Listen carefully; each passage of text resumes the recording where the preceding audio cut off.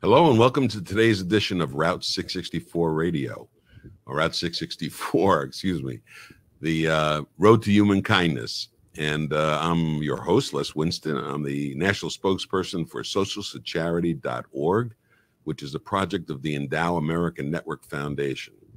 And I want to talk a little bit about social charity and how that concept is important to all of us, for all of us to be able to use it and to change the way things are happening in the country. We believe that social charity can help to eliminate the national debt.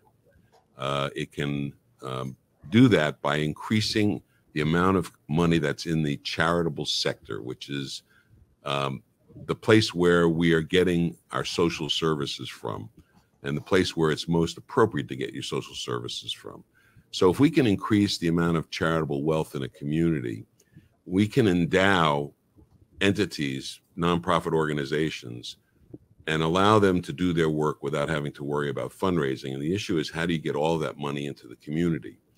One of the ways to get it into the community is by using social charity. And social charity is another name for charitable remainder trusts, pooled income funds, and charitable gift annuities. Those are three devices that are very similar in context to Social Security, because they are social devices. They were permitted by the government, they're in law, and they create income for you to live on today or later in life.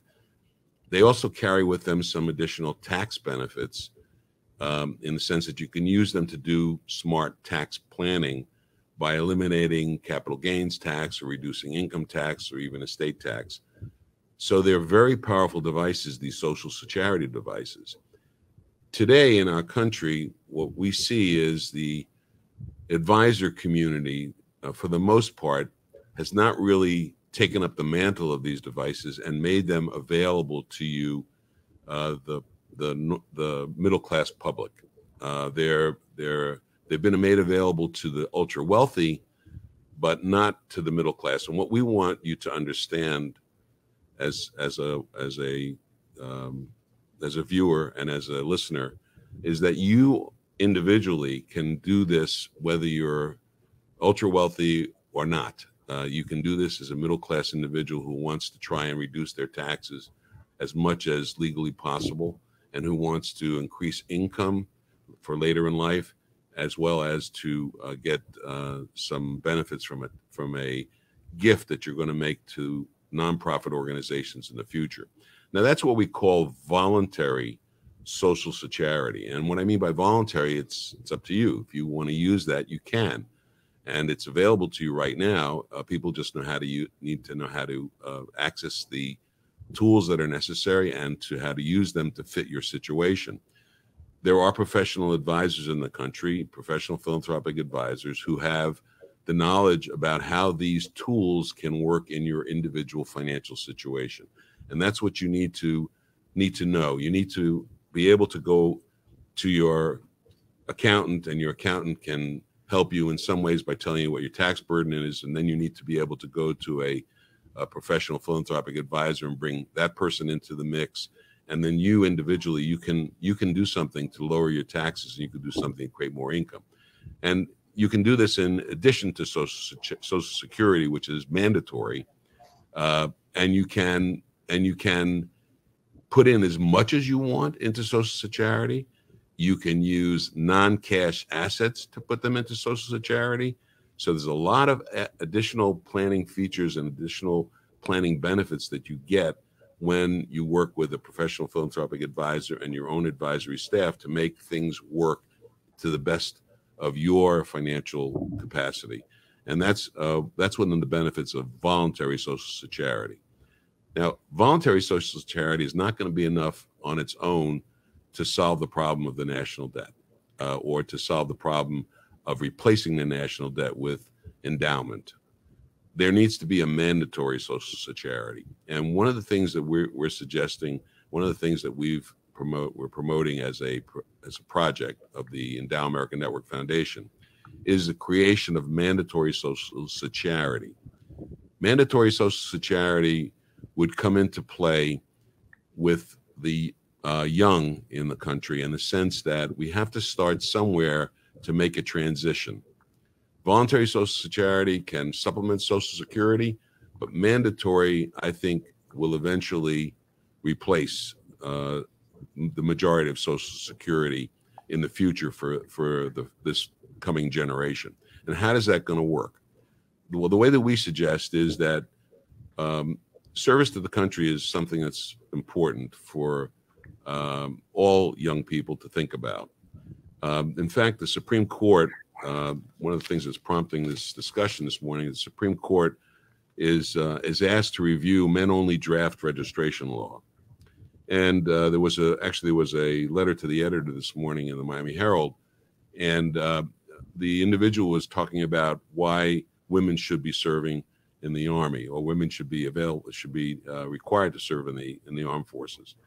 And his thought process was that this is the right thing to do, and that this is a fair thing to do. And if you go back, young men age 18 are required to register for the draft. They're required to register with the Selective Service system, and if they don't register, there's actually a $250,000 fine and up to 5 years in jail, 5 years in prison. So, I mean, of course, they're not going to enforce that as much as they should, maybe. But I don't know how many young people actually are aware of that, but they need to be aware of it, and that's young men. That doesn't apply to young women. And so what we're saying is, we think it should apply to young women, to be fair. And to carry that one step further, I think it's a good thing for 18-year-olds to serve the country. And I don't say this about, it's not only about military service, it's about serving the country in other ways. I think that each young person, if you're 18 years old and you're listening to what I'm talking about right now, you may not know what you want to do. And one of the things that you would get from this mandatory service is a period of time, a 4-month period, where you would be in a training mode, where you would be trained, disciplined. You'd be a teammate. You'd be working together with others. You'd learn how to handle guns. You'd learn to do things that are military style maneuvers. But the point is that 4-month boot camp, as we would like to call it, is a way for you to be on your own, independent. You're going to get paid by the government to be able to be in service in that 4-month period. After that 4-month period, we suggest that you'd have an additional period up to 2 years where you will have the opportunity to do a lot of different things. You could go into the infrastructure, rebuilding the infrastructure of the country. You could go into the care service of how to care for others. You could go into the environmental service. You can go into the Air Force. You can go into the space travel. Whatever it is that you think or that you would like to at least explore. We don't know that you have the capacity to do that, but you can certainly find out while you're in that mix. And that's one of the benefits that I think will come to 18-year-olds, to you as an 18-year-old. You would be able to find your best ability. You'd be able to find what you really like to do, what you want to do in the future. And those 2 years, this initial 2 years, should be a credit for those who want to go on to 4 years of college. And the thing is that the government would actually be paying for this. And I think it's a better way to pay for things as opposed to giving free college. I don't think that that's advantageous, and that's not fair to the rest of the people in the country who don't go to college. I think that that could be replaced with this 2-year program. And so when we're talking about mandatory Social Security, we would start that with 18-year-olds, and they would have a Social Security account as opposed to a Social Security account. I know that's a pretty big leap, and I know that this is something that a lot of people are going to say, oh, my God, we're going to have our kids go into the service. It depends on how you look at this and how it's presented, but I believe that this is a better way for our country to move forward so that we can create not only we already have created voluntary Social Security, but we can also create mandatory Social Security. And between the two of those, by the year 2050, we estimate that we will reduce the government's debt by about $28 trillion of what they're reporting as debt. And we would do that by eliminating the government from providing funds for social services, for giving the grants to charity. Why the government would give grants to charity is a little bit confusing. The government gives you the right to make the grant yourself, and it's deductible from your taxes. But if the government's giving the grants to charity, they're doing it after they're taking your tax dollars.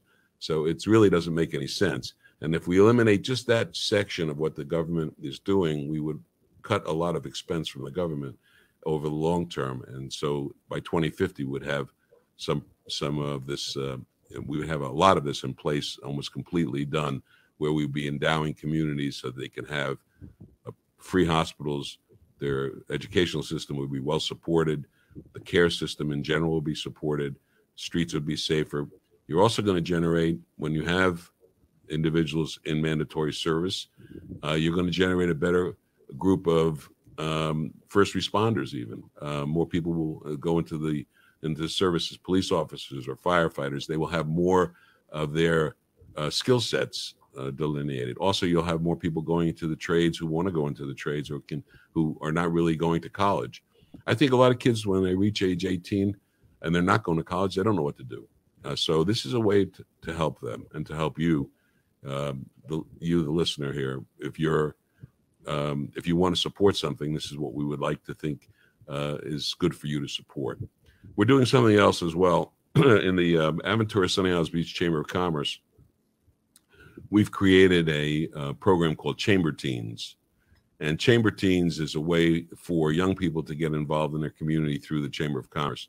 And we actually have a division of that created. So if you're listening out there, if you're a teenager and you're in the Aventura Sunny Isles Beach area, think about joining Chamber Teens.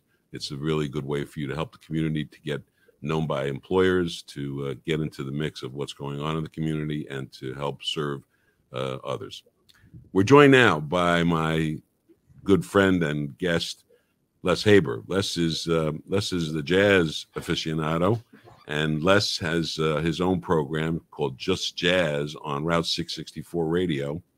And if you haven't tuned in to listen to it, you should. It is just a remarkable selection of great music, and Les does a phenomenal job. It's one of the most listened to programs on our Route 664 Radio. Good morning, Les. Good morning. How you doing, Les? Good. If you could speak up a little bit, move closer to your mic. That's good. All right.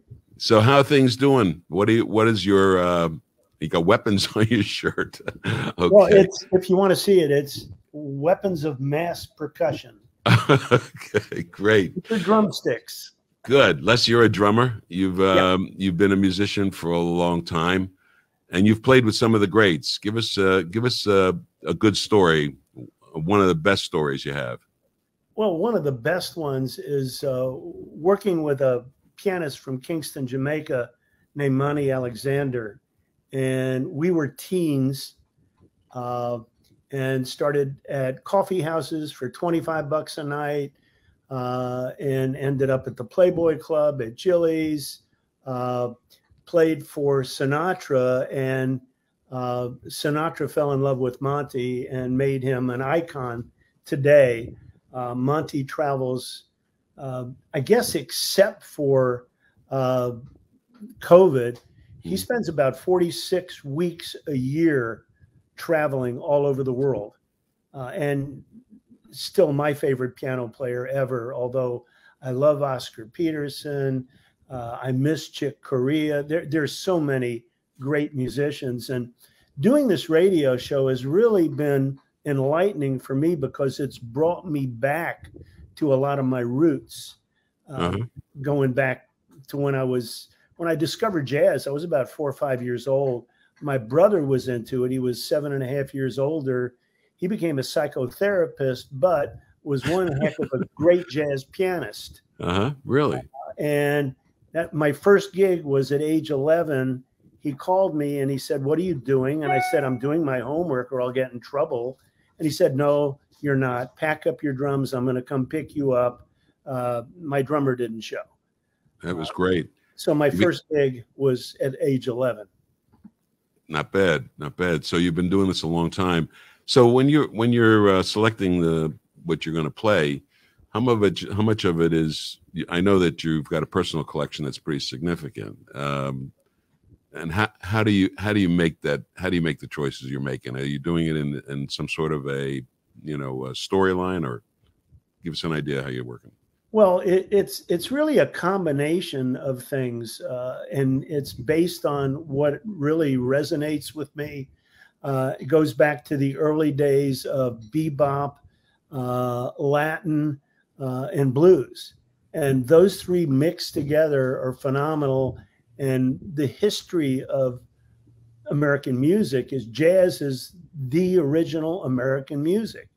And there are a lot of pieces of the puzzle. And I go back to different things. One of the pieces that I played on one show was a piece by Les McCann and Eddie Harris called Compared to What? It was cut in the 80s. And basically, Les McCann did some voice on it, some singing, and it was about racism. And it was about things that need to change. And it was a really cool piece, and it resonated with me, so I put it in the program.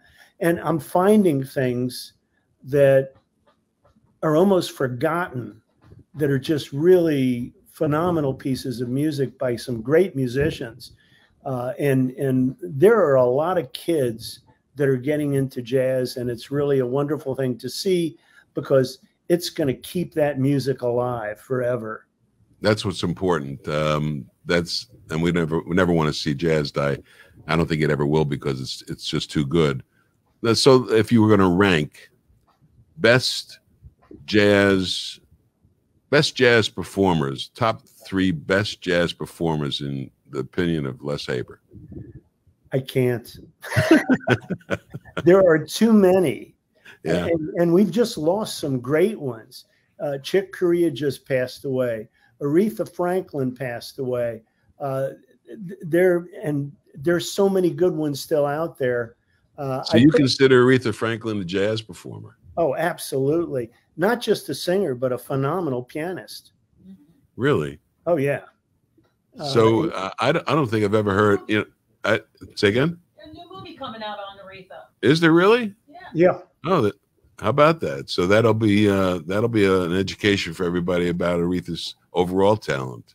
Oh yeah, and they've started doing documentaries on some really great artists. There's a documentary out on Miles Davis. There's another one on Chet Baker, and it's really interesting to see the history of these people in music and some of the pitfalls and some of the things that they've gone through, but the music's always brought them back. And one of the things that I think is really important, and my mother drummed it into me when I was very young, she said, you must learn music. It's going to help you in school. You'll be better in math. You'll be better in science. And she was right. And did she use the word drummed into you? Oh, yeah. Or she was as a drummer woman. This is a woman that played piano with the New York Philharmonic at Carnegie Hall at the age of 16. And because the European Jews that came to this country back in the day, and I'm talking, I think my grandfather on my mother's side was 1890, she was offered a full ride to Juilliard, but because the boys got everything and the women didn't, she ended up at Woolworths. Wow. As a sales lady. And that was really sad, but I'm a 4th generation musician, and I actually have a great grandson who I talked my daughter into getting him drum lessons when he was 5. Now he's the age of 13. He is playing in the band in school. He's first chair snare drummer, and he's better than the rest of them that are older. He got a vibraphone 2 years ago. He's playing that. I just sent him my grandfather's flute, and I'm sure he'll be playing that. He's got his own band, and he sings. That's phenomenal. It is. Phenomenal. What's his name? His name's Johnny. Johnny? Yeah. Last name? Haber? No, his last name. I'm sorry. You got me stuck. His last name is Strong. Strong? Strong, yeah. Johnny Strong. Johnny Strong. Huh? You will hear about Johnny Strong in the future. Johnny Strong. What a great name. All right, I like that a lot. Les, so give us the times of your show. Well, it's on tonight at 7 o'clock Eastern time, and it's on Sunday at 11 a.m. Eastern time. Okay. And do we podcast it? I don't know if we do any of that yet. Well, we have it on, I think we have it on YouTube, or it's on live. It's on route664.org live. Right. So if you're listening out there and you want to tune in to hear Les Haber's show, Just Jazz, you can tune in tonight at 7 o'clock. Go to route664.org and find the link to the radio station there. Followed by Shambhala. And also followed by Shambhala. That's tonight? Yeah. Okay, Shambhala. The house and the jazz thought that blended. All right. They blend pretty well together. Shambhala will be on after Just Jazz. Yeah. So you can hear both tonight. Tune in, route664.org, and listen to what I think is one of the best radio stations in town, actually. You can hear a lot of varied music on there, and the selections are amazing by Wanda. But, of course, the jazz is really important tonight. Les, I want to I know that you didn't want to give me the top three. Where does I haven't heard you play Sinatra. Do you think he's a jazz artist, or do you think he's just standards? No, I think he's a jazz artist. The man could have written the Great American Songbook with everything that he did. Mm-hmm. He was a phenomenal man and treated musicians like gold. I look at him as a jazz singer just as much as I'd look at Diana Krall as a jazz singer. The only thing he never really did, at least that I know of, was scat. And most of the really Scooby-Dooby-Doo. That was it. Ooby-Dooby-Doo. That was the biggest scat he ever did, I think. Yeah, that was probably the only scat he ever did. Yeah, exactly. And what about Ella? Ella was phenomenal, but so was Nancy Wilson. I could go on and on and on female and male vocalists.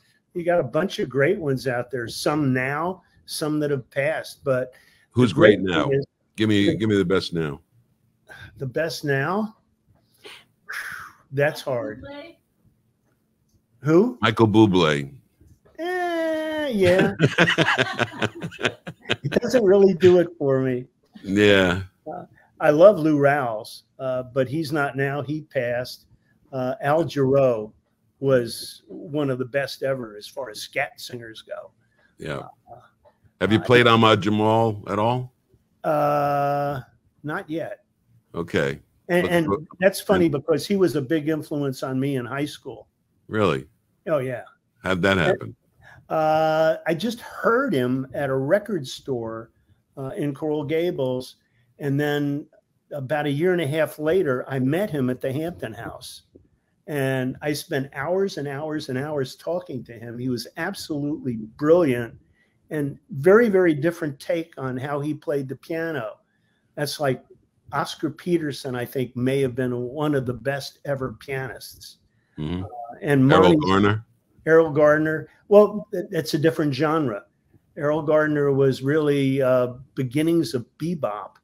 Really? And he was phenomenal. Errol Gardner was really great. Bud Powell was the first bebop pianist that really blew me away.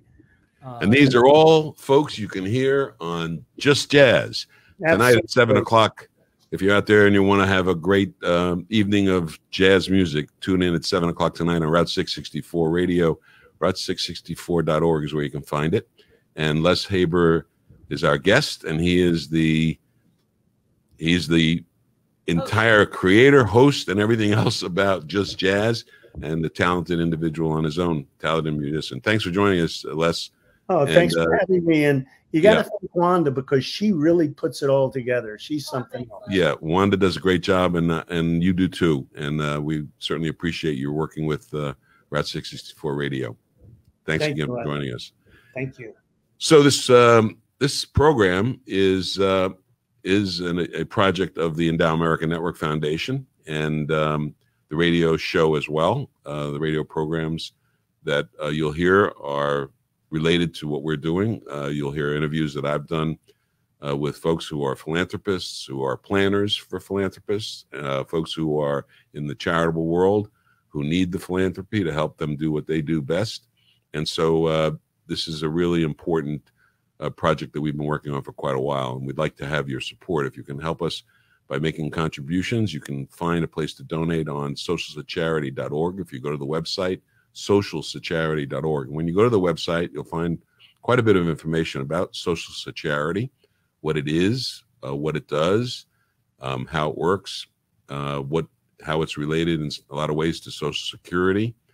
You also find the advisors in philanthropy there. You'll be able to research and find an advisor in philanthropy near you that you can work with, that can help you do this professional philanthropic planning using those Social Charity devices, the Charitable Remainder Trust, Charitable Gift Annuities, and Pooled Income Funds. They're all really excellent tools, very powerful tools to help you eliminate tax in most situations that can be done. You can really avoid as much tax as you possibly can by using these devices, and you can also create important income that you'll need for the future to be able to retire on. So these devices are very similar to Social Security in that regard, and you need to consider using them. Once again, go to socialsacharity.org. The website can help you find a professional philanthropic advisor and give you a lot more information. Visit us on Facebook. Visit us on Facebook as well. Social Charity on Facebook. Thank you very much for joining us this morning, and we look forward to seeing you again next week. Have a great week. You know what? Yes, ma'am.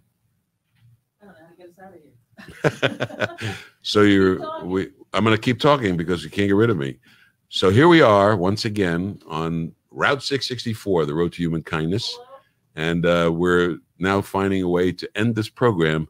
We're searching for a person that will help us do that. So in any case, I can talk to you a little bit more about voluntary Social Security, Social Charity, the importance of it. The Honorable Learned Hand gave a very important ruling. He said, you're not duty bound to pay the most that the law extracts in a very famous court case about taxes. So if you remember that, you know that you can plan to avoid taxes. And he also said there are two taxpayers in the country. There are two tax codes in the country, one for the informed and one for the uninformed. So if you want to be an informed taxpayer and use what the tax code gives you, you can find Route 664 to your advantage. If you listen to the program, you'll hear interviews about how this can be done. All right, I think we're ready to be closed out. Thank you very much for joining us this morning, and a little bit elongated, but it's okay. I'm not waiting for anybody to come on after me, so we'll see you next week. Take care.